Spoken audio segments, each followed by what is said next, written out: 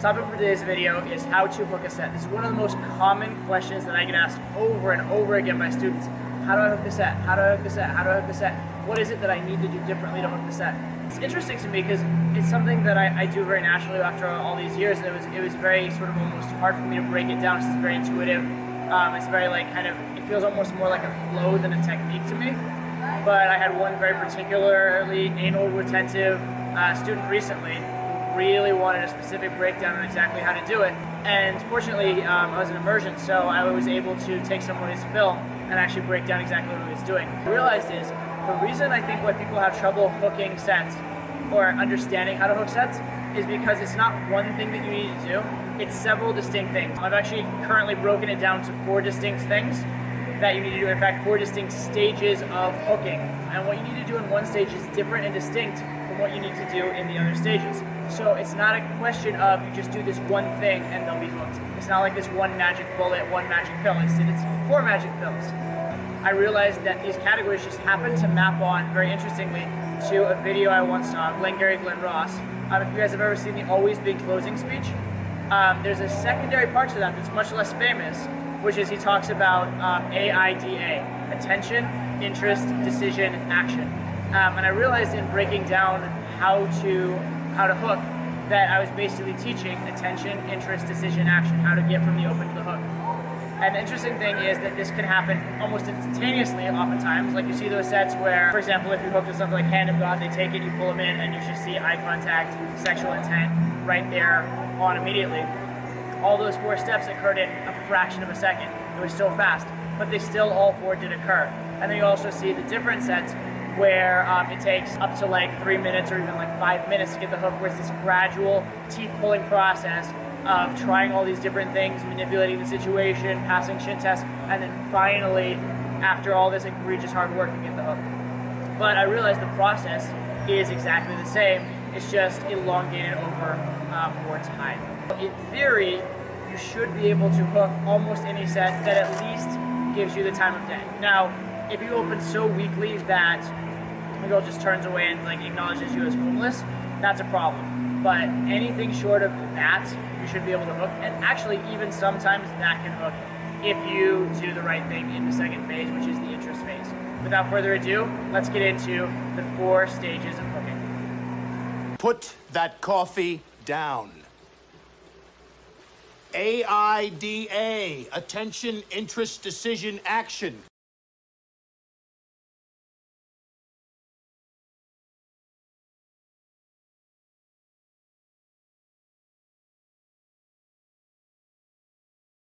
First stage of hooking, and this is almost kind of cheating to consider a stage of hooking, because it's essentially opening, but is attention, all right?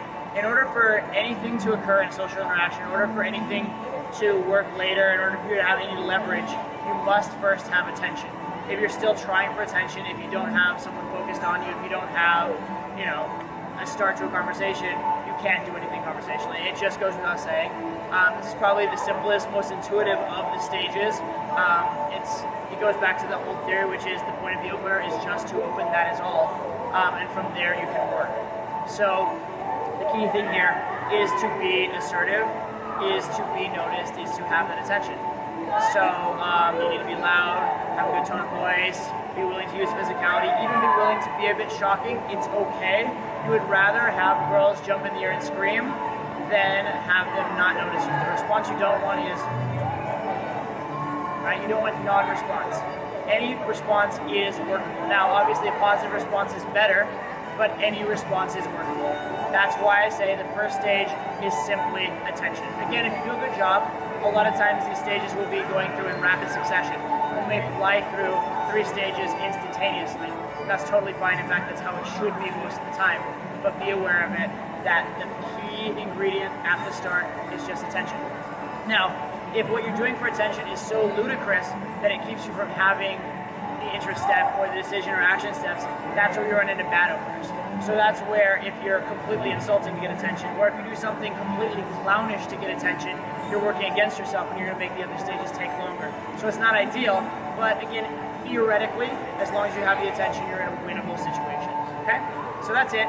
get the attention very simply, but if you can do it on your own terms, if you can do it from a place of high value without appearing try-hard, if you can do it from a place of making it about you and her so that it makes the interest phase, which we'll talk about in a second, easier, all of that helps. But attention, just get the attention. Very simple. Second stage in the hooking process is interest. Now, the question to ask yourself here, again, the premise is you have their attention already. They're somewhat focused on you.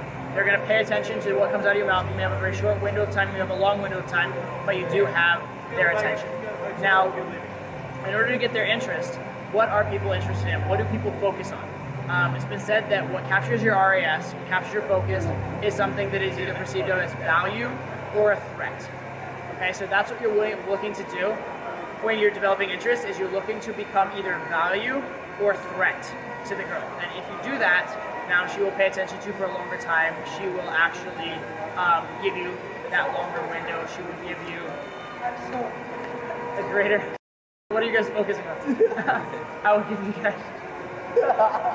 That is what people pay attention to in life. That is what people notice in life, is what is of value or threat. Right? We're being bombarded with so much stimulus all the time that we can't possibly focus on all of it. We focus on what is relevant to our survival, meaning that which can help us accumulate and genetically prosper, or that which can save us from dying.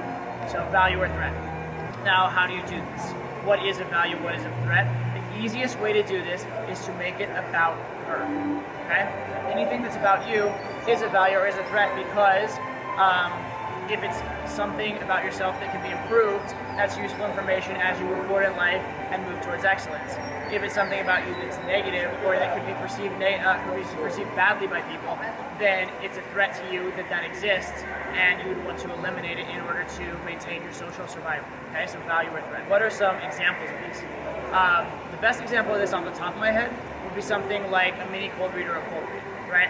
You're so X is just like Y, etc., right? Some sort of observation about them, and then continuing on. Or a full-on cold read. You take some characteristic, you seem like you're from the Midwest, right? If a girl hears that, instead of just the very simple, where are you from? You seem like you're from the Midwest implies a lot of things. It implies the question, what is the Midwest like?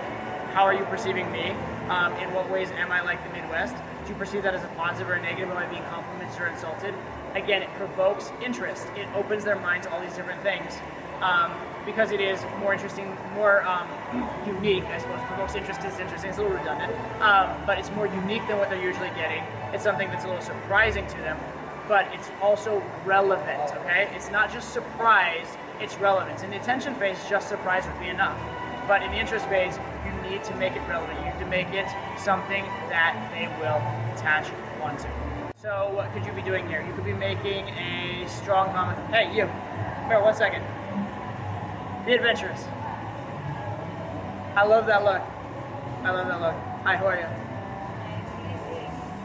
We're shooting a little video for work. That's like a nice background. Thank you. You have the most like, you have this very like innocent, shy sort of like walk to you, but then you're like all devious. What? Is that working for me? I mean, I've only just met you. Who are you? Here, I'll get off the camera for a second. I'll come talk to you like a normal human being. Talk nice to meet you. Who are you? I'm gonna have dinner with me right now. The third of the phases of hooking the set is the decision phase. And this is an interesting phase because this is what most people think of as the difference between the social hook and the sexual hook. Alright, this is the difference between her being amused by the conversation and just sort of like engaged by the witty banter, and actually attaching emotion to the interaction, actually attaching the interaction or the emotion to you as the man involved in the process. So, when that is the case, in order to make that happen, what you need to do, we call it the decision phase, you need to put her to a decision, okay?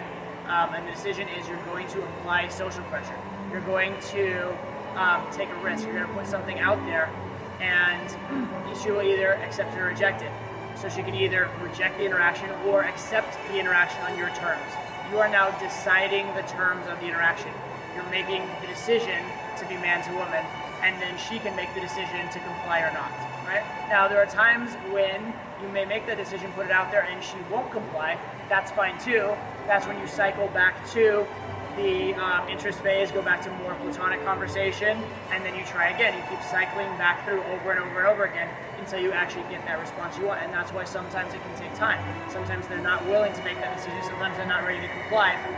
But if you have enough interest over enough time, you get enough of that history of them enjoying the conversation, seeing you as a cool guy, building more of your sort of value in other ways, you dramatically increase the percentages, increase the likelihood that you are going to get that decision eventually through patience and then through taking the proper steps.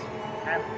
Now you want to try and get that decision, and again, this is going to happen in the action phase as well. You want to try and get it through different means each time. If you do get a rejection on trying one time, then you want to try it a little differently the next time. You want to get them to make a slightly different decision, but you want to get them to decide. So what are you doing here in a tangible sense? Well, you're doing things like putting social pressure on them, right? Saying something a little bit risque, leaving a silence in the set that they either need to fill or it will be awkward. Things like that. So you're risking the set, you're risking the interaction, and putting the pressure on them to continue. What you're basically saying to them on a subconscious or a subcommunication level is that I am not just going to carry this set. You are involved in the set. There is something being put upon you, and you will not be able to be a guiltless passenger in the set. You're going to have to accept some culpability. You're going to have to be a woman in the set and not just a passenger. So that's what you're doing. Again, making a man to woman, leaving those silences, and making potentially strong statements of intent or risque things that put them to a decision. Again, put them to the decision to either lose the interaction entirely or move it forward. And as long as they don't lose it entirely, we call that yellow light, right? Red light would be over, green light is you got it. Yellow light is it's in the middle. As long as you're getting yellow light, you keep cycling back, trying again, cycling back, trying again until eventually you get it. And it should be almost inevitable if the conversation's pretty good and if you don't have distractions. If you have distractions, that's a different issue, because obviously distractions before a full hook, that's a problem. But assuming no distractions, once you have that attention and interest, getting the decision in action should just be a matter of time and you taking the right steps. Final phase, which is perhaps the most fun phase and the phase we all kind of want to get to, is the action phase. Okay, this is where you're taking all the good work you've done in those first three phases of hooking and turning it into something tangible. I'm sure you've had the experience of the set's going really well, you can tell they're interested in you, maybe when they have like the anime eyes, maybe they're even touching you, they're giggling, that sort of thing, but then for whatever reason the set gets interrupted, right? When a friend comes in or they order a drink, or for whatever reason you leave and come back, and then when you come back it's fundamentally different. It's like that window has closed, okay? But what's happened there is you've gotten some decision on their part, they do like you, but they haven't really solidified that in their mind. You've taken that intangible decision and you haven't made it tangible yet. You haven't turned it into something they have to identify with in order to work. You haven't turned the unconscious conscious, right? So at that point, they're hooked in that moment, but the hook will not last. You haven't really set it. It's akin to when you're fishing and the fish kind of bites on the hook, you feel the nibble, but you still have to pull it and really set that hook before you really have the fish, because it could just go away before that happens. Okay, so that's what this action step really is. It's pulling that hook taut, making sure they stay on the line over the long haul, over the long term, so you can come back to it, you can reopen it, and they'll stay into you, all right? And so what you want here is some form of compliance, or at least non-compliance. I know that's a double negative, but just deal with it, okay? Compliance would be something of the ilk of come here, and they come to you. Or better yet, some sort of logical verbal commitment of, you like me, it's cute, and they affirm that they do indeed like you, right? Or another interesting one is, how long have you, or when did you, as sort of lead-ins, as like false decisions for questions. So when did you decide you love me? Or how long have you loved me? How long have you been into witty, douchey guys, right? That sort of thing. Any of those kind of things. And then if they acknowledge it, if they acknowledge that it's been a while, or if they acknowledge you in that sense, now they've made a conscious decision that they are there. Okay, then the non-decision would be something along the lines of if you tell them, you know what, you're done, you're free to go, and they stand there and they don't go, right? You take that risk of giving the push away. You take that risk of doing something that's sort of like either insulting or that they know on a social level they should say no to. They know on a social level they're embarrassing themselves by staying, or they're lowering their value by staying. And because they allow themselves to have their value lowered that way, or because they allow themselves to subject themselves to that embarrassment for you, their brain has to lock in and think, why am I doing this? I must like him. And so that makes it a tangible thing, okay? So what you're looking for here, again, is compliance of a form. So you're looking for either non-compliance or actually overt compliance. So that's the action phase, and that's when you really have it. That's when you have that tangible advantage, and you can sit back, know that you've hooked the set, move into the other phases, start leading, start escalating, start screening, and start doing all the more fun parts of game that we all look forward to. So to summarize, the 4 stages of the hook are attention, interest, decision, and action. Attention very simply means get her attention. If you don't have the attention, you can't do anything with it. Now obviously, if you can get the attention in a way that doesn't create a negative, that doesn't get in the way of interest, decision, and action, that's better. But theoretically, all you need is the attention, and from there, it's theoretically winnable. All right? So just get the attention. That means open strong, be assertive, be physical if necessary, open the whole set, those basic concepts that we all know. Okay? Interest means make it relevant. Okay, what do we pay attention to? Again, remember, right, based on RAS, we pay attention to things that are of value or are a threat. So make it value or threat. There are a lot of different ways to do this, but one of the easiest ways is to make it about the person in question. Make it about her. Okay, so when you're doing that, things like cold reads, things like statements of judgment, things like even asking questions, the get to know you questions, although it's not really technically good, it does serve that purpose of making it about her, right? Also things like eye contact, or just like looking or mirroring an expression, having an interaction where you're in the moment together, having a similar shared experience, also makes it about her. Okay, so that's what we're looking for there, is to make it relevant. And again, if it's either complimentary or perceived as negative, if it's a positive or negative emotional spike, that makes it either more valuable or more of a threat. And so again, that's going to be more effective in that realm. Also things like if you have social proof at the time, makes you more value, so anything that is coming from you is more valuable. Having good body language, good posture, good tone of voice, that sort of stuff, again, makes you more valuable, so it makes anything that comes from you more valuable, makes it easier to capture interest, so that's how that all plays in, okay? Third phase is the decision phase. This is when you're shifting from just conversational to emotional. You're taking that risk. You're being man to woman. You're showing intent. You're squaring up. You're making eye contact. You're even making maybe dangerous statements. You're also doing things like leaving awkward silences. Even things like pressure on, pressure off, being a little too much pressure on even to make them commit, make them make some sort of emotional investment in the situation to arouse emotions. And again, they don't necessarily always even have to be always positive emotions, but you're making it emotional. And you're also, again, because it's man to woman, you're making it about you. It's not just as a fun conversation, you're starting to make that transition of this is a fun guy.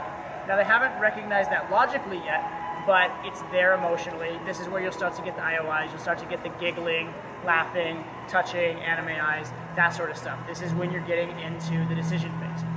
Sadly, this is where most guys stop. They stop short of the action phase, and so what happens is they get these like what I consider half-open sets or half-hooked sets, where it is good at the moment, but if there's a distraction, they lose momentum, or they leave and come back, there's not that logical commitment. They haven't taken that intangible and turned it into a tangible, and so it can fade at any moment. In order to make it tangible, in order to make it last, in order to have the leverage to really use it later in the interaction, what you need to do is you need to get action. So again, this is one of two things. It's either compliance, ideally, or non-compliance. Okay, so you're either getting them to comply to something or getting them ideally to verbally or physically acknowledge or accept an action, i.e. agreeing to a kiss, i.e. telling you you're cute, i.e. agreeing with you when you make a positive statement about yourself, that sort of thing. That's a form of compliance. Or non-compliance is when you say something to them that socially they should reject.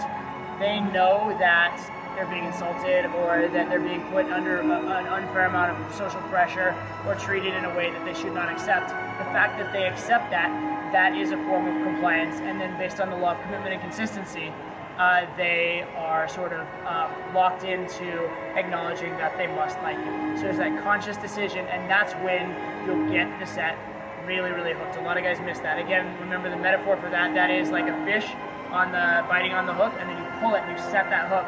Once you set the hook, the fish is on the line. You can take your time to reel it in. But if you don't set that hook, the fish can wriggle away at any time. Okay, so again, those are the 4 phases: attention, interest, decision, action.